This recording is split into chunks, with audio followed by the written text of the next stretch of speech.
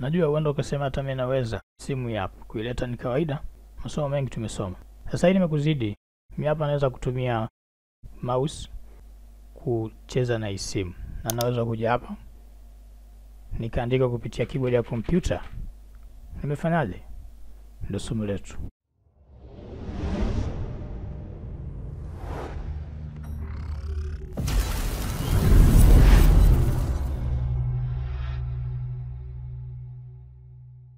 Somo letu liapo kama ulivyoliona. Masomo mengi yanakufundisha kuunganisha wirelessly, yani kwa kupitia internet. Lakini unajua madhara yake. Ipo siku utafundisha somo ambalo litahitaji simu yako internet iko izimwe. Utafanyaje? Ndio utapata akili. Njoo tusome leo jinsi gani unaweza kuunganisha simu yako ukaionyesha kwenye kompyuta kwa kupitia USB. Twende. Simple. Tutatumia program ya bure, iwe unatumia Windows, iwe unatumia Mac.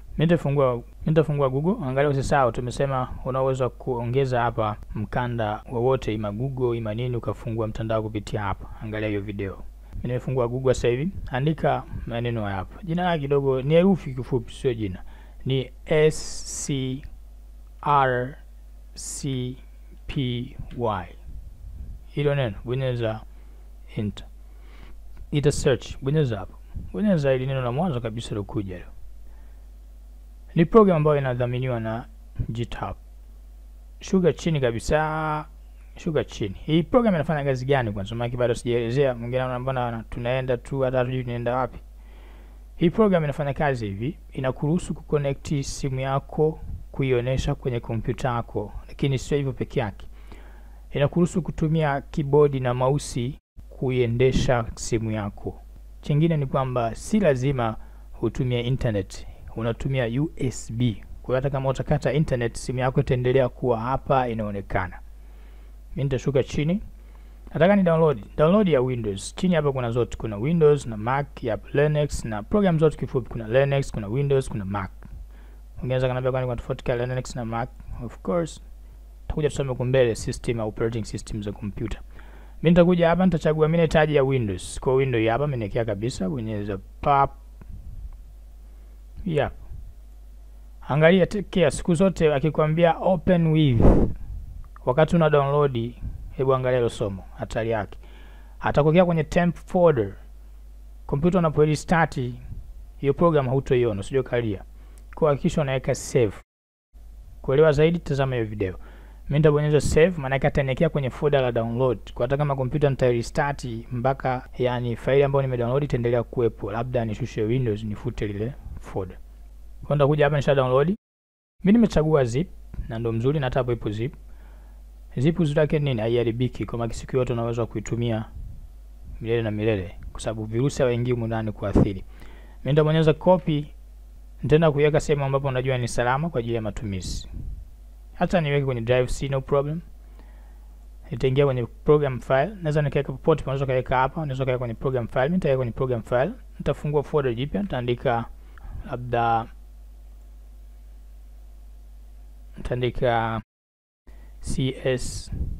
CSRCP au nitaandika monitor, yote sawa, andika jina wote unataka mwenyewe. Monitor, nitaandika monitor, pap. Nitafungua, nitaweka hili file. Angalia kuna kitu kimoja ambapo hapo utapata na tutabu ukipiga njia hii. Unapokuja kuifanya extract hii, kuitoa hapa ilipo kwa kupitia zip yako, itakataa. Kwa sababu gani? Kwa sababu hapa hairuhusiwi wewe kufanya tukio lolote, kwa sababu wewe hapa sio ni administrator, ndio mmiliki wa kompyuta, lakini system hapa ndio inachukua command ya maeneo ya drive C. Kwa ili kuondosha tatizo hilo tufanyaje?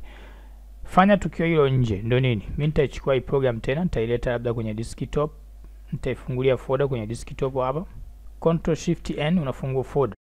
Hujajua shortcut mbalimbali, tazama video hizo shortcut ambazo ziko hapa. Mimi nitafungua folder hapa, nitaiweka hii program humu. Nitaifungulia hapa, nita right click, nitaambia bwana extract here. Atanitolea mafaili. Nita copy. Control A maana yake na copy yote. Copy yote, hata ile ukiliweka kule hakuna tatizo. Njoo kule ambapo tulipotokea, ambapo folder nili hapo. Njoo sasa hivi paste. Mwambie continue, weka tiki hapa ili asikuulize, mwambie continue. Atakuwekea yale mafaili ambayo tunahitaji sisi ni haya. Sasa hivi mbaki nini? Kwenye simu yako utabidi ufungue kitu kinaitwa debug. Unafunguaje debug? Hasa mimi niunganishe kabisa simu kama bado hujajua jinsi gani kufanya debug ili uone unafunguaje debug. Kwa sababu sasa hivi siwezi kufundisha. Jinsi ya kufungua debug ni hivi. Ingia kwenye setting ya computer, setting hii ya simu yako. Mimi naishusha, kushusha unabonyeza drag, unatumia drag. Naingia kwenye setting. Nenda kwenye system hapa chini. Kutokana na simu yako unaitumia. Utahitajika upate kitu kinaitwa developer option. Na ipataje? Kama hujaipata, developer option inapatikana unapoingia kwenye about phone, kwenye build number bonyeza mara 7 hapa. Bonyeza 1 2 3 4 5 mpaka utakuta yenyewe inakuletea namba inahesabu.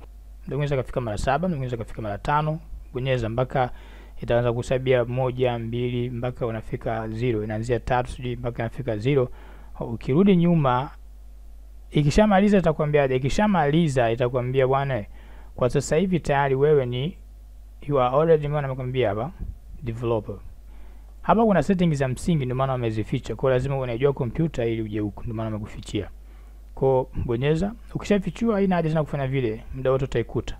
Kwa ukishaikuta, ikishatokea njoo bonyeza developer. Njoo hapa mwambie debugging. Hapa iwasha hii USB debugging. Ukishaiwasha hii umemaliza kazi yako. Okay. Sasa tufanye mimi nishaiwasha au nishaiweka hiyo. Weka USB kwenye simu yako, washa iko kidude.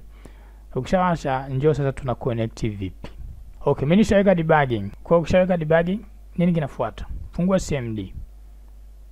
Mwambie nifungulie CMD kwa kupitia as administrator au fungua CMD kawaida. Kwa watu ambao wanatumia Windows 7 ni simple. Bonyeza shift right click hapo hapo ulipo kwenye ile folder. Utakuta hapa badala ya mimi hapa maandikia PowerShell. PowerShell haijui kama na moment nitaitumia. Lakini CMD yako ambayo inakuja kwenye Windows 7 inajua. Windows 7 kuna vitu vya msingi ambavyo huko hawajaviweka, sijajua kwa nini. Utakuja tuvione huko mbele singi unaweza kuvitumia. Kwa mimi hapa nikitumia hii itaniletea error, sitaweza kuitumia kwa hapa. Kama unajua kodi zake utatumia. Kwa mimi bado sijazipata. Kwa nitakuja nitatumia CMD ya kawaida. Kwa nitaambia nahitaji CMD. Kwa mtu ataniuliza kwani kuna tofauti kati ya CMD na PowerShell? Kwa sababu PowerShell yenyewe sio hiyo tu. Kwa sababu nikifungua PowerShell si ndio ile ile. Kuna tofauti. Hii ni kubwa zaidi ya CMD. Kwa tofauti nini? Huenda kwa developer alitengeneza hii program kasahau kuingiza kodi katika PowerShell. Yeye kaingiza kodi kwenye CMD. Maana yake alivyotengeneza kaikusudia zaidi Windows 7. Kwa hiyo chukua hiyo. Nimekuja hapa, nitaandika CMD, nitaifungua CMD. Unaweza kaweka hapo sababu baadaye utaitumia kama ni mtu umekuwa advanced sasa hivi. Nini kinafuata sasa hivi? Fungua folder lako ambalo umeiweka ile program. Haijalishi kama ulivyoweka kwangu mimi ni kama nilivyoweka mimi kwenye drive C au sehemu gani. Kwa mfano mimi nimeweka kwenye drive C. Kwa nitakuja kwenye drive C au ipo kwenye desktop kwa sababu hapa situmetoa hapo. Kwa pia naweza nikaitumia folder hili pia. Popote pale, yani wewe fungua sehemu ambapo uliweka hiyo program yako. Ukishaifungua njoo hapa juu bonyeza mara moja. Windows 7 window gani kwa hivyo chukua hii path. Kikumi inahitaji path. Kwa bonyeza Ctrl C, umeicopy. Fungua CMD, andika CD, afu andika Ctrl V, bonyeza Ctrl V ili kupaste ile path yako. Bonyeza enter. Kwa sasa hivi CMD inasoma folder ambalo lina ile program yako. Hapa iambie kompyuta kupitia CMD fungue ile program ambayo inaitwa CSRCPY. Kwa utaandika jina lake, bonyeza enter na isubirie, utaikuta simu yako inatokea. Umeona? Kwa nataka kuifungua, ifungue hapo. Simu yako hapo. Fanya unachotaka. Naweza nikaandika kupitia hapa, naweza nikafanya kitu chochote ninachokihitaji.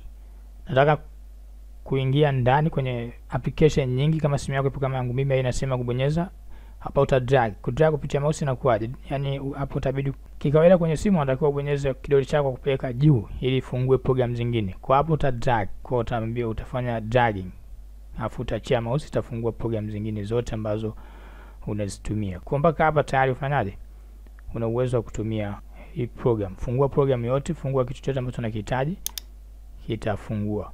Pia inakuruhusu kuandika kitu chochote ambacho wewe mwenyewe unafanyaje? Unakihitaji. Unaweza kutumia hii program, unaweza kutumia keyboard ya hii program. Unaweza kutumia keyboard ya kompyuta yako kuandika unachokihitaji. Very simple. Angalia. Tupo hapa, wewe hapo, wewe more than a professional. Take care.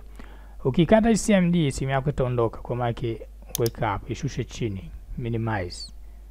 Ukimaliza kazi yako ikate. Tufanye mimi nishamaliza. Sina mastari na wewe tena. Kwenda bonyeza pap. Kwa siku yote nataka kufungua, nitafungua kwa njia hile. Nitachukua linki hapa. Nitaikopi, nitaingiza kwenye nini? Kwenye CMD.